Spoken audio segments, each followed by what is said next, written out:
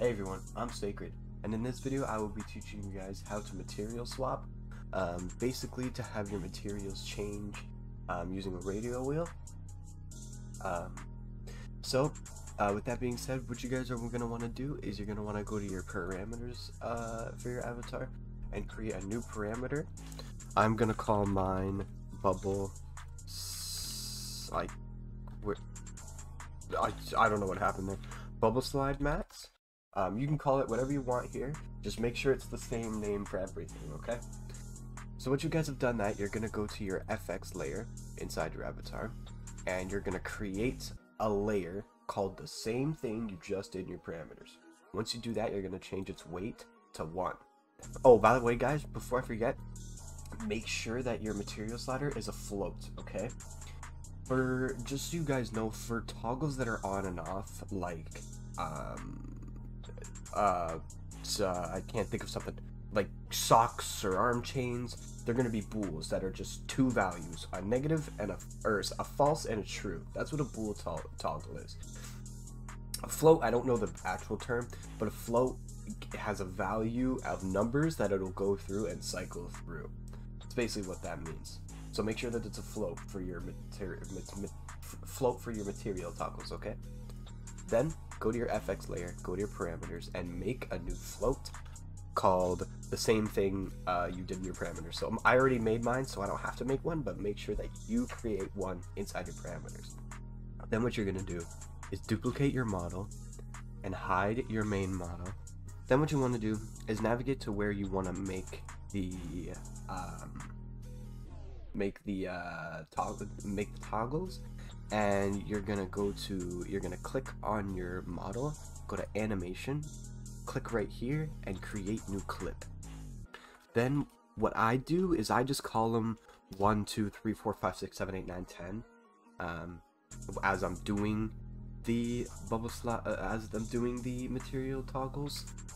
But what you're gonna do is you're gonna hit this record key. Your character's gonna go through the floor, don't worry, it happens all the time. And go to your material, make sure your material's in view.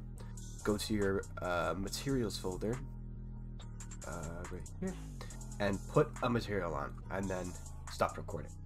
Then what you're gonna do is create a new clip and call it 2, and then record, project, put a new material on, stop recording. Create a new clip, 3, boom, put a new material on, record, create a new clip, blah blah blah, you guys know the deal.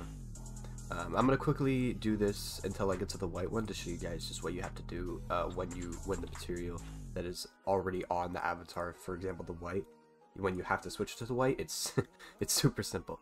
So what you're gonna do is you can create your clip, 6, and don't hit record, just preview so you can get the thing back in view, change it to another material, unpreview, record, project, and then just put the material on, and now it's white. That's simple. But yeah, as I was saying, just in case you guys are worried about, so I'm gonna do the pins, right? And you want to create a new clip, and this one already says 1. Don't worry about it, as long as you put it in a new spot. So I'm gonna go inside this pins folder and create my 1 animation. It'll not overwrite, it'll not overwrite just as long as you don't put it in the same location. Or name it something different, like 1 pins, or 1 extra, whatever you guys wanna name it. Just make sure like I said, it won't overwrite, just make sure it's in a new location. Okay guys, I have made all of my material animations for everything. But when you're finished your animations, what you're gonna want to do is go to your FX layer, okay, and go to that parameter you created. Mine, for example, is pin mats. So I'm gonna go here, make sure the weight is set to 1. What you're gonna do is you're gonna right click inside here, and actually here, let me make a new thing for you guys so I can show you.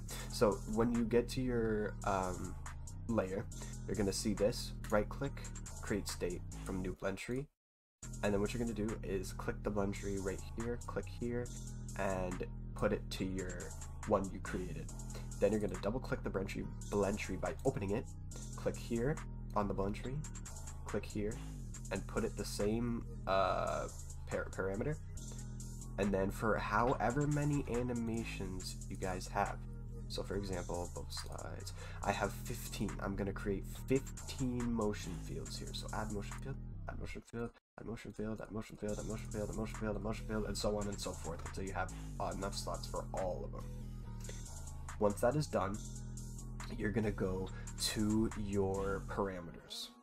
Now once you have finished that, you're going to go to your materials. Mine's right here, and mine's on the next page actually. So what you're going to do is you're going to click add control, and right here you're going to call it bubble slides, and that's slides, and then you're going to change this type to radial puppet, parameter rotation, bubble slides, matte flow, and then that's it. Don't use this parameter at the top, it won't work. It'll be like a little glitch, like it'll be a button kind of, and then when you let go it'll switch. It's weird, but just don't use this, okay? Only use the parameter rotation. Once that is done, you can upload your avatar to VRChat. Alright guys, we're in VRChat, and what you're gonna do is find where you put your toggle for whatever, and just use the radial wheel. And it's really using radial wheels like this, especially when you have a lot of textures, is really nice to cycle through clothing, and it gives a lot of options for players who are going to buy your avatars. It's just really nice. But speaking of buying avatars, this avatar right here is going to be sold on my gum rig. It's going to have a bunch of toggles. It has a hair switch, a hat switch, a top switch, pants switch, skin tight switch, and shoe switch, and accessories. So if you guys, it's not done yet, as you can see, it's a little bit of bug right there. It's not done yet, but you guys get the gist of the avatar. If you guys do like it, please consider buying it. It's going to be in the top of the description. It has a bunch of material swaps for shorts, everything.